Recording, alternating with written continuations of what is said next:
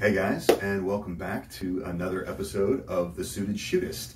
As you can tell, I'm continuing in my series of how I personally choose to carry in various levels of dress, and I decided to forego the cheesy kind of on-the-nose James Bond intro.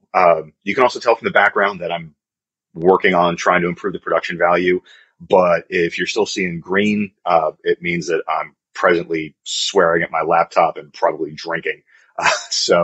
Appreciate you guys sticking with me through that. Anyways, in the final portion of the series, I wanted to touch on how I prefer to carry things. Again, when I am in either a formal environment or something that's going to be a true either business formal or black tie like this. I'm in a position where I'm either getting invited to a wedding every year or two. Sometimes there are some black tie optional things that my wife and I get invited to. So this is somewhat pertinent to me. Might not be for you, but it still applies even if you're in just a traditional suit and tie. I'm not going to go into too much depth on the stuff that I already covered. The pepper spray, still there, same place. Generally, same thing with the flashlight. If it's not in the hip pocket, then I will tuck it into my waistband if I'm in a position where I'm wearing a vest that covers that. Vests are a great cover garment, even if you're going with something a little bit more casual. You can wear it in everything from dark denim up, so it's wonderfully flexible in that regard. So one thing to keep in mind is that with a vest, you do want it to fit fairly close to the body. And so you don't want anything too bulky that you're trying to cram under there. This is not a proper tuxedo vest, as I'm sure somebody is going to call me out on. Mine is currently at the tailor getting altered. So this is just kind of functioning as a stand-in.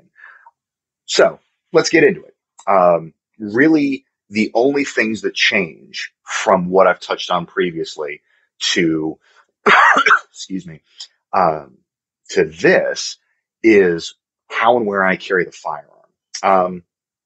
And also a different addition as well. As y'all know, especially if you've seen the previous videos, I'm a huge fan of the Raven concealment pocket shield. Now, admittedly, a small pocket gun in a pocket shield will absolutely work in something like this.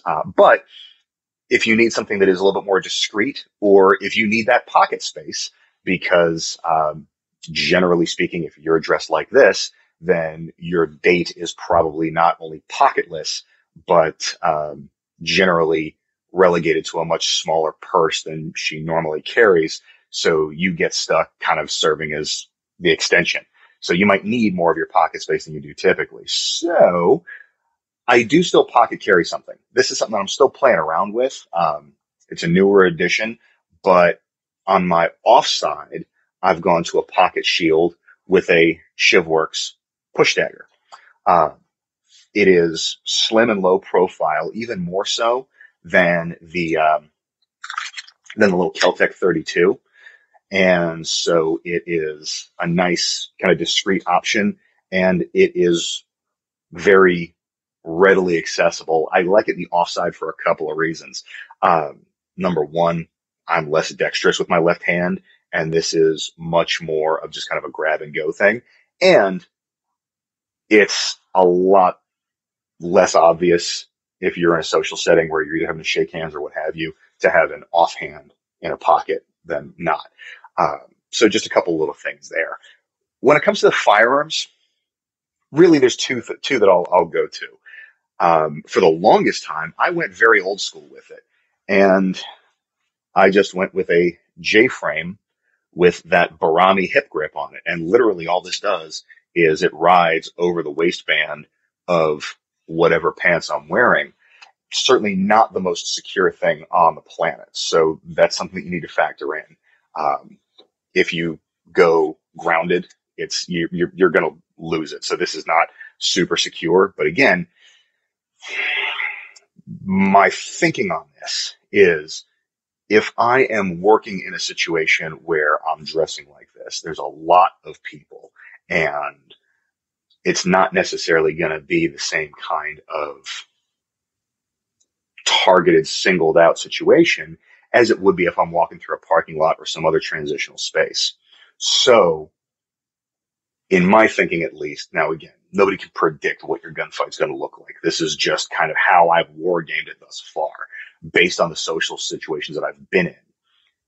If something starts coming up, arguably there's going to be a little bit more advance notice of a problem that you might have to resolve. So there's not, you're going to have a slightly larger reactionary gap. So something like this is a viable option. Not necessarily the best option, but definitely a viable one. So this is what I did for a very long period of time. And I'm only shifting it to my back pocket so that I can actually get at the other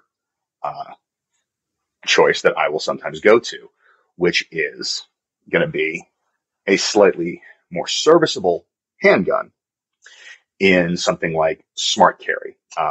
So to give you guys a better idea of what that looks like, it does ride below the waistline. It's basically almost a cod piece, and it's just kind of a kangaroo pouch that the pistol fits into. The entire thing rides below the waistline. So that is something that you're going to have to factor in. The reason why I like it with suits and tuxedos especially is because with tuxedos at least, there's no belt. There's the only tension around your waist is the tension of the trousers themselves. So because I've got the weight of everything hanging off my shoulders, I can afford to have the waistline of the trousers not quite as snug.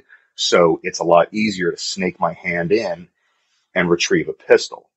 There are those folks who will take a Kydex insert and screw it into the kangaroo pouch, which is certainly not a bad idea.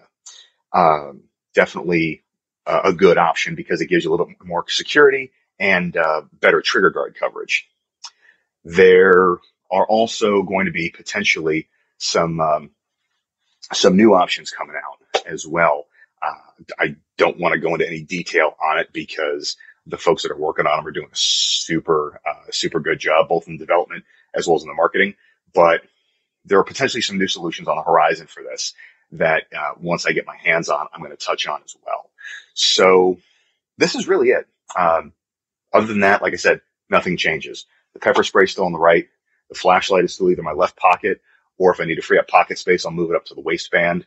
And for medical, I'll either, again, put a tourniquet in the business card pocket, or with something like this, you could probably get away with an ankle medical kit as well if you chose. So the entire idea of this is just to show some of the options that are out there. You know your circumstance better than anybody else. So you're going to be able to figure of these what is truly most suitable to you. Now, again, the drawbacks to stuff like this is that it's not nearly as accessible as your traditional everyday carry. The question is, in those circumstances, does it actually need to be? I can't answer that question for you. So just something to kind of look at. Last thing that I want to leave you with is, you may have noticed, may have not. I'm having a little bit of fun with the cufflinks. I actually picked these up from Bullet Bouquet, and I gotta say, I'm actually fairly impressed with them. It's a fully expanded hollow point, and they're fairly well finished. Word of caution, it's still an expanded hollow point. So when I was putting the jacket on, I did feel it snag the lining of the sleeve a little bit. But I kind of like, if you wanted to add something that is, it's certainly not subtle, but it's not overtly in your face either. I think that these are a great little option if you want to kind of signal your tribe a little bit. And if you end up stuck in a monkey suit like this and it's really not your speed, it's something that you could do to kind of show a little bit of your personality without being overt or crass about it. So I've got those in my Amazon store. I'll link it down there, as well as the smart carry options and the pocket shields. So check that all out and let me know what you guys think. I'd be very interested to hear what your solutions are to carrying in something like this. Obviously, the go-to that everybody thinks of is the shoulder holster, which is certainly serviceable. You're going to need to get your jackets tailored around it. And as you can tell, this is not exactly the most breathable outfit on the planet. And so generally, especially if I'm dancing, the jacket's coming off. So that now, for me at least, makes the shoulder holster a slightly less viable option. But I'm still good to go. So let me know what you think. Put it in the comments, share this around. I always love everybody's feedback. And again, I really appreciate the subscribes. Hope everybody has a great week, and I will catch you all next time.